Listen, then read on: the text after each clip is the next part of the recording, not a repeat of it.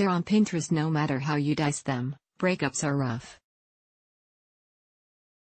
This is true even if things are ending on relatively good terms. One of the hardest parts of breaking up is simply figuring out how to do it. Should you explain your reasoning or spare them the details? What if there's the added complexity of living together? Read on for tips that can help ease the process across different scenarios. If there's still love between you, sometimes you might have to break up with someone you still love. This can be incredibly difficult, but there are things you can do to make it a bit easier for everyone involved. Prepare for strong emotions on both sides. It's easy to get wrapped up in focusing on how to minimize the other person's pain during a breakup, especially if you still love them. It's just as important to consider how you'll feel afterward. There might be an element of relief once it's over, but you might also feel sadness or grief. Give close friends and family a heads up that you might need some extra support in the coming days. Have a plan to make space. It might seem natural to stay close to someone you still love, even after a breakup. But it's generally best to create some distance, at least temporarily. This can help you both come to terms with the end of the relationship, work through difficult emotions, and begin a healing process. If children are involved, you may have to communicate occasionally, but stick to child-related topics only. Set clear boundaries. Once you break up, set boundaries and make sure you both understand them. The boundaries will depend on your situation, but might include things like agreeing to not call or text each other, hang out in large groups of mutual friends, but not one-on-one, not comment on each other's social media posts. Avoid the temptation to break these boundaries, even if it seems harmless.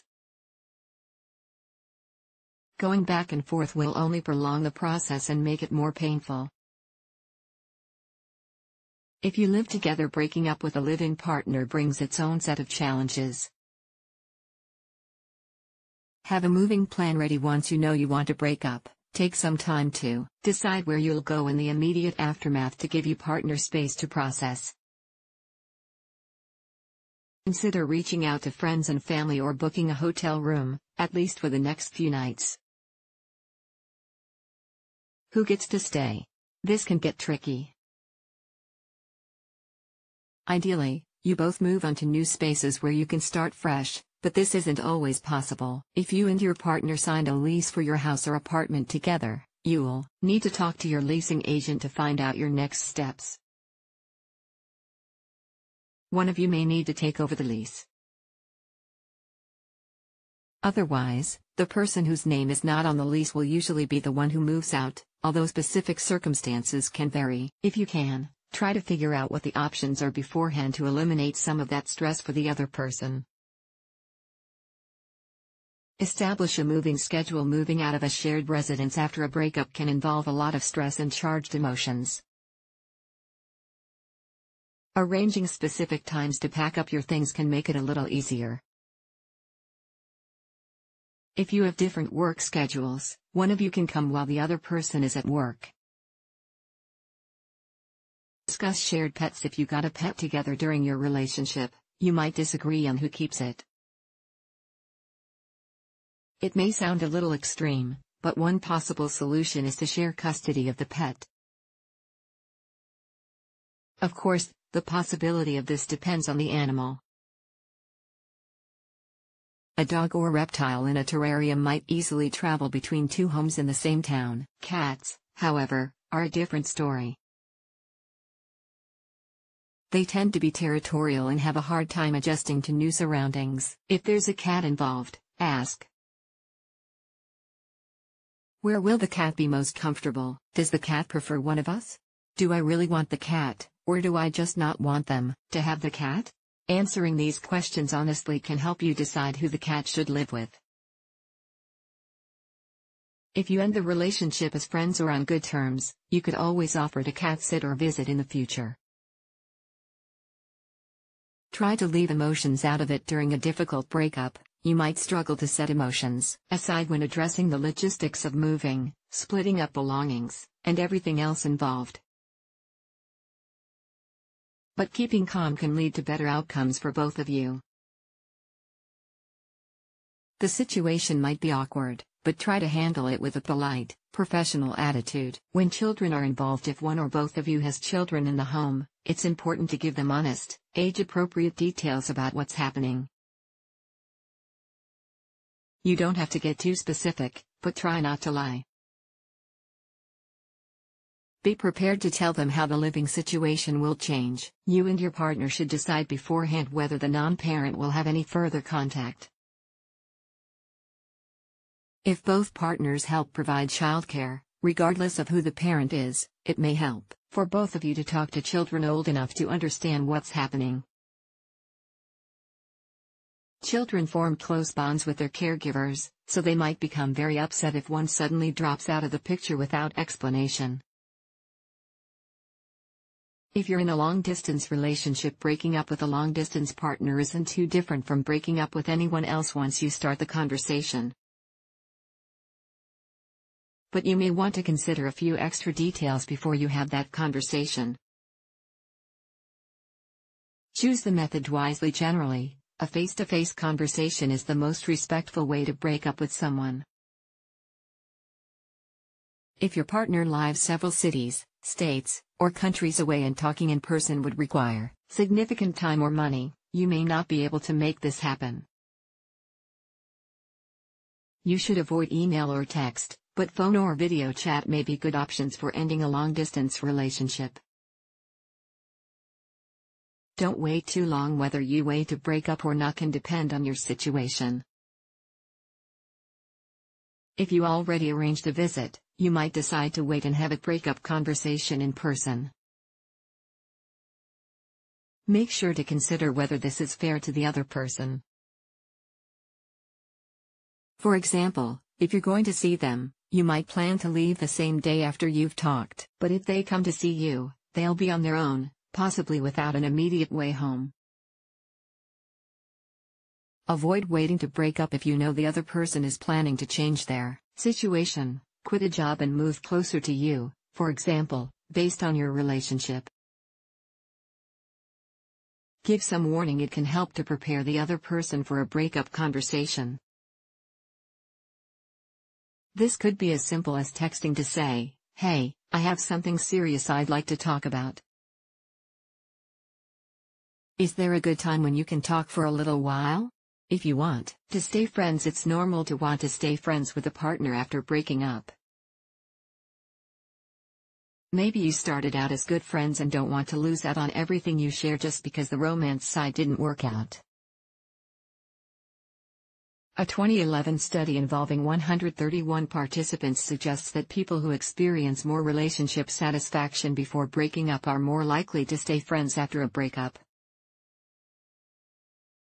The authors identified a few other factors that increase your chances. You were friends before getting romantically involved. Both of you wanted to break up. Your mutual friends support the friendship. Both of you want to work on maintaining a friendship. That last bit is key. If the other person doesn't want to remain friends, it's important to respect that and give them space. Respecting their boundaries will only increase the chance that you may be friends one day. If you're in a poly relationship, polyamorous breakups pose some additional challenges because they affect several people. While many of the same advice applies, there are a few other things to consider. Breaking up with one partner. If your other partners were friendly or intimately involved with your ex-partner, the breakup could have reaching effects. You have to not only process the breakup on your own, but also potentially sort through what happened and the feelings involved with each of your partners. Whatever the situation is, open communication is key. When talking with your other partner, try to avoid only talking about the breakup, saying negative things about your ex-partner, telling other partners they shouldn't spend time with your ex-partner, sharing unnecessary details with partners who are friendly or involved with your ex-partner, leaving a triad or committed group. How you handle leaving an entire poly relationship, rather than just breaking up with one partner, can depend on your reasons. If polyamory isn't right for you, but you still feel close to your partners, you may be able to maintain a friendship. But if the relationship involved dishonesty, manipulation, abuse, or less than ethical behavior, making a clean break with anyone involved is probably best.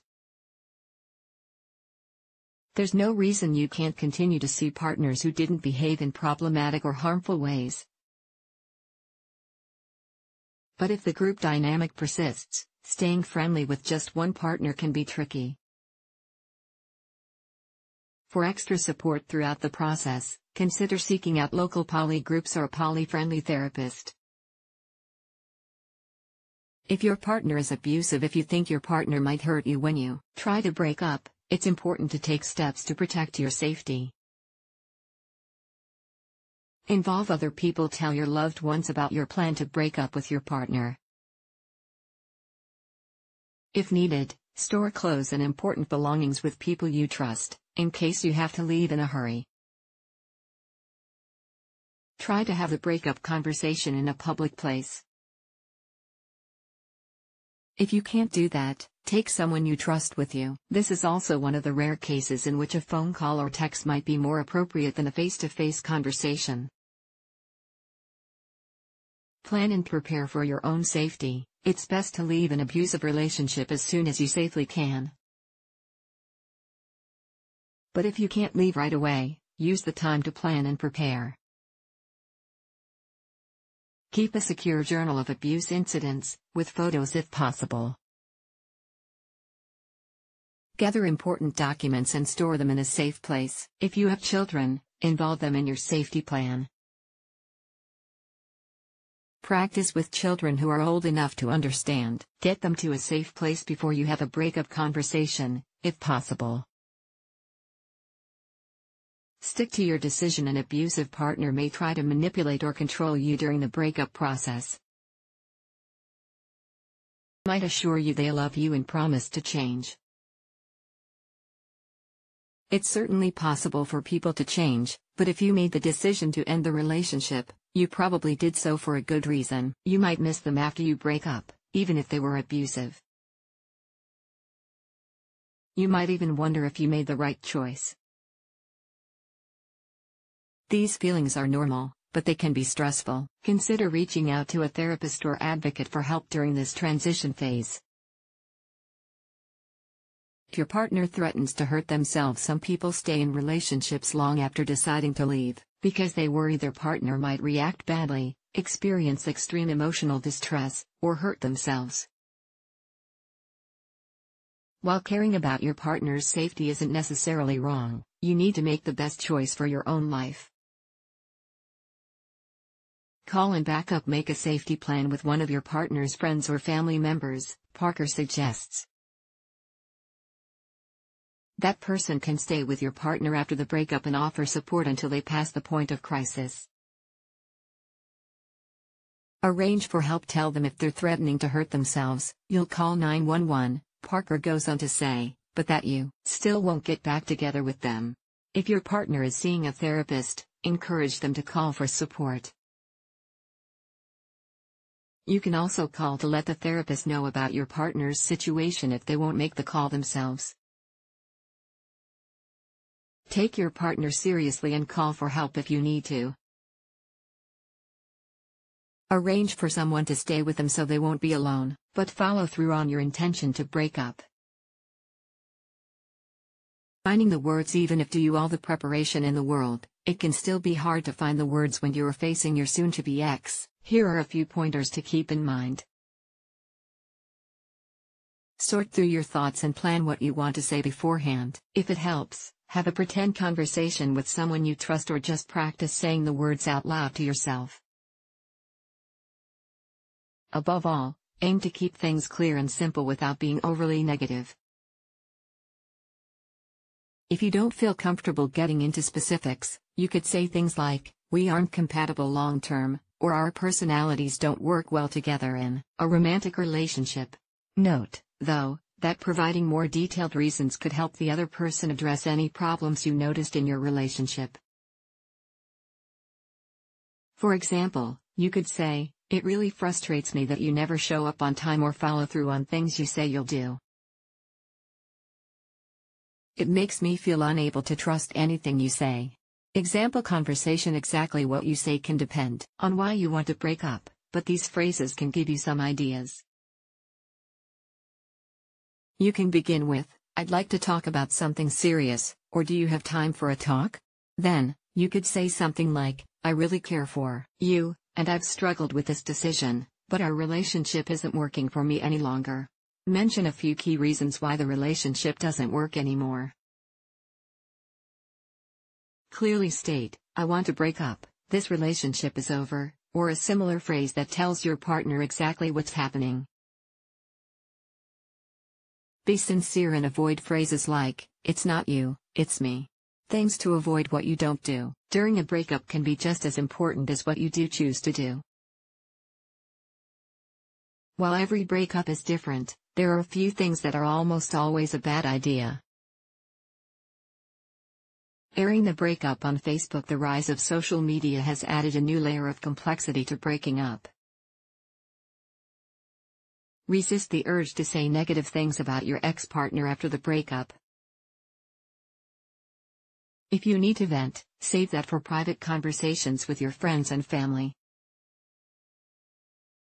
Checking up on them: it's tempting to see what an ex-partner is up to, but don't walk or drive by their house or stop by their work unless you have a valid reason and made arrangements with them. If they feel stalked or threatened, they could file a police report. If you've agreed not to talk, don't initiate contact before the time you agreed to ends. If you're worried about their emotional state, have a mutual friend or someone else check on them. You may have good intentions, but it's possible hearing from you could set back any progress they've made. Blaming or criticizing: if you have mutual friends, avoid blaming your ex-partner for the breakup, criticizing them or their behavior, or saying anything spiteful or nasty. If they cheated or did something hurtful, you may feel angry and upset long after breaking up with them. These feelings are valid, but try to talk about them productively. This can help you keep those mutual friendships, but it can also benefit your recovery and emotional health. Ghosting: it can be tempting to silently slip out of the relationship, especially if you haven't been together for very long. You might be unsure you even had a relationship. But if you're uncertain, they might be, too. They also might have thought it was a relationship, so never hearing from you again could be upsetting. If you weren't too invested in the relationship and the thought of meeting just to break up stresses you out, at least send a text to let them know it's over. This isn't ideal, but it's better than nothing. Above all, a good general tip to keep in mind when breaking up with someone is, how would I feel on the other end of this? Keeping this in mind can help you end your relationship with compassion and respect. Crystal has previously worked as a writer and editor for Good Therapy.